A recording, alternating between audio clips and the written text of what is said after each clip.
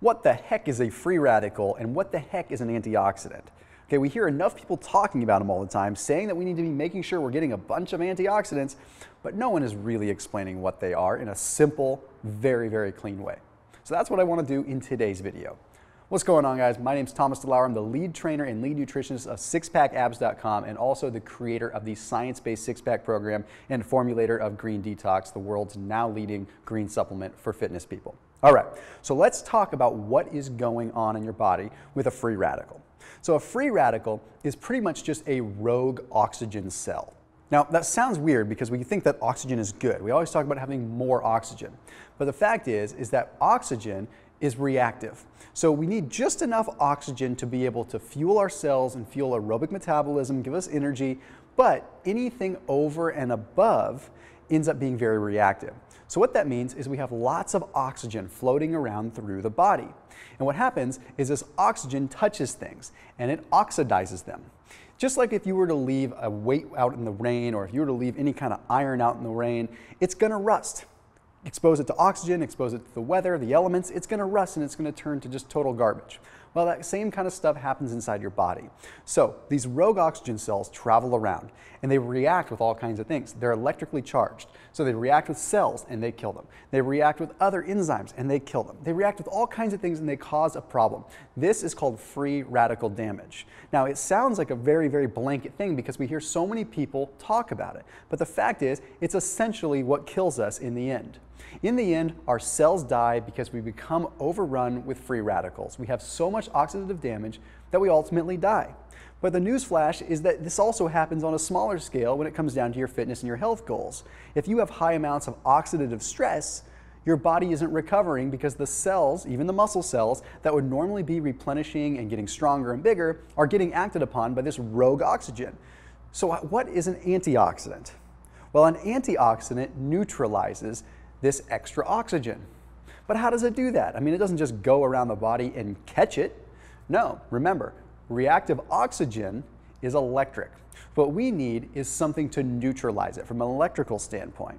So when you look at the basics of antioxidants, what they basically are what are called electron donors. So what they do is they travel through the body and they donate some of their energy to neutralize something. So when we look at physics and we look at how science works and how electricity works, when we add extra electricity, we can neutralize something that is very bad. So basically, this reactive oxygen has become so highly charged and so out of whack that it needs to be neutralized by an opposing energy.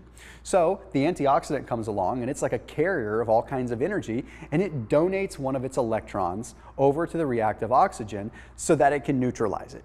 Then the body processes it as waste. It's now neutralized. It's now null and void. It doesn't do anything in the body. Now the body can clear it out through its waste processing and boom, you're nice and healthy again. So this is always occurring. But the problem occurs when we have so much free radical damage and so much reactive oxygen species floating around through our body that our own natural antioxidants can't keep up. We have natural antioxidants. We have alpha-lipoic acid. We have glutathione. We make a lot of antioxidants because it's a natural process of the body.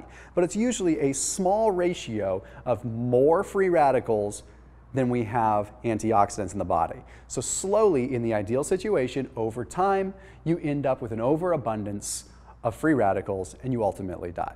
Okay? But when we look at it in the sense of understanding how this works, we can make sure we're getting enough antioxidants in. And we can make sure that we're doing enough to support our body's own antioxidant thriving ability. So that's what we want to focus on. So now when we understand how antioxidants work, we know that we can get rid of the extra oxygen and allow our muscles to recover, allow our bodies to recover, our organs to recover, and essentially our life to be nice and long and prosperous. So one thing to keep in mind is when you're working out, you're breathing a lot. So your oxygen exchange is more.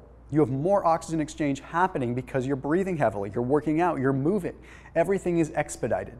This means more reactive oxygen species are coming in. That's why even though you're healthy because you're working out, if you're not getting the antioxidants, you could be putting yourself in a much more unhealthy state than someone that's totally sedentary but eating healthy. So the importance here is making sure that you're matching your output with your input. Otherwise, you're putting yourself in a very negative situation. And honestly, that's exactly why I created the science-based six-pack and green detox, to be able to give you a formula for fasting that'll allow your body to clean itself out, but also give you something that tastes good to be able to help yourself stay nice and clean and antioxidant rich. Anyhow, the purpose of this video wasn't to be a plug. It was to help you understand exactly how antioxidants work so that you can get on your merry way and feel your best and live for a long time. As always, keep it locked in here with SixPackAbs.com, and I will see you in the next video.